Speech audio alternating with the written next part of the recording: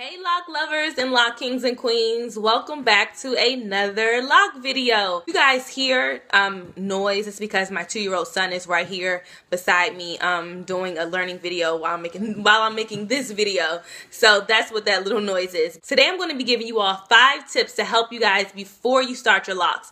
So this is for all of the people who you're thinking about locks, you're strongly considering it, but you just kind of want some extra tips, you know, things that you feel like you should know before you start your locks. Or maybe you have just recently started your locks and you're like, man, I wish these were things that I knew before. Maybe, maybe not. Okay, so the first tip that I'm going to give you guys is, to me, I feel like one of the most important tips. And that tip is, make sure that you are doing this for you. I cannot stress this tip enough. I have talked to so many people, I've heard so many people, and I've seen so many people on videos and everything, and they started their locks because someone said that it would look good on them.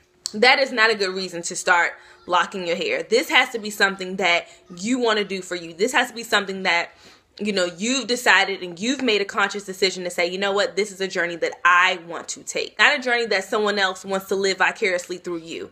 That's just not a good reason, you know. Oh, well, you know, my boyfriend said they would look good on me. Or, you know, my friend said that, you know, I would look good with locks. No, make sure that you are locking your hair for you. So you need to have your why. You need to figure out why you're locking your hair before you actually start, because that is really going to help determine how this journey is going to go for you. I knew that this was something that I really wanted to do for me, and because of that, because I wasn't trying to please anyone else or anything like that, I don't care what other people thought, this journey has just been so liberating and freeing for me, because my, you know, decision and my why was for me. Tip number 2, do your research.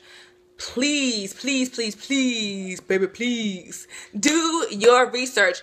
If you do not do your research, you are going to be susceptible to anything.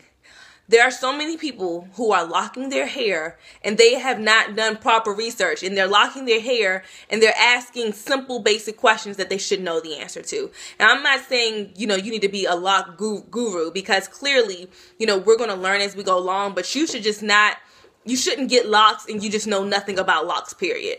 That's not a wise decision. You need to do your research, because if you do not do your research, any cosmetologist, any loctician will tell you anything and you'll believe it because you feel like, oh, well, they're a loctician or they do hair or, you know, whatever. And so they must be right. And that's not true. I had someone tell me that I needed to wait 5 months to wash my hair, at least 5 months, because dirty hair locked faster. And I was like, I know that's not true. I know that's not true because I've done my research. So if I had not done my research, I would be 5 months in the game with some smelly hair. So it's, you know, it's vital that you do your research. Tip number 3, know what type of locks you want. This is so important because if you want, let's say, freeform locks, then you don't need to go to a loctician and get someone doing like diamond parts and brick parts and things like that because you want to do freeform locks. So you need to research freeform locks and, you know, decide which method is best for you. If you want to do semi-freeform, you may go about a different way. If you want to have sister locks, you know, all of those things matter. So you need to know what type of locks you want.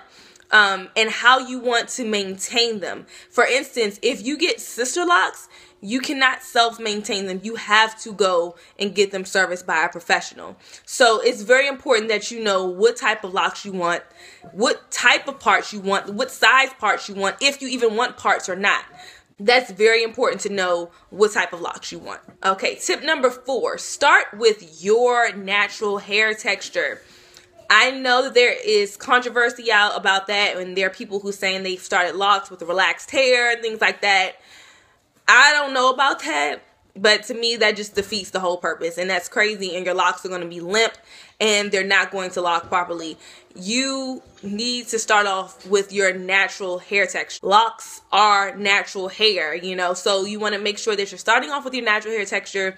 You want to make sure that you're not straightening your hair to lock your hair. You want to start off your locks in its natural state. So make sure that you start off your locks with, you know, your natural hair texture in its natural state. And tip number 5, my final tip, is to start your locks with clean hair.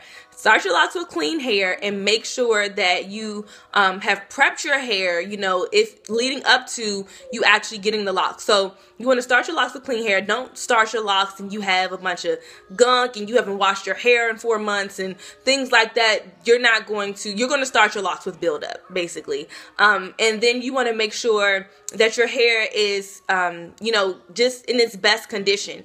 If your hair is already breaking off and it's like thick and then it gets thin and then it's limp and it's suffering really bad, and it's just really dry and damaged and it just looks like that it's hanging on by a thread, you may not want to get locks right now. You may actually want to take care of your hair properly first, deep condition it. You may need to trim it, you know, all that, the hair that is breaking off.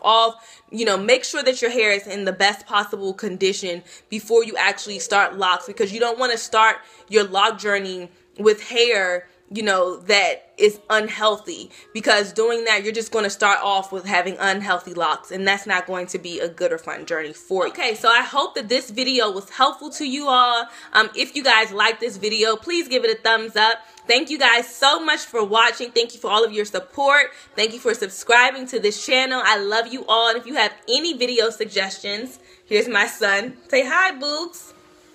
Say hi. Say hi. He's tired, but if you guys have any video suggestions or any comments, you can leave them down below, and I will definitely get back to you guys. Love you so much, and I'll see you all in the next lock video. Mwah, bye.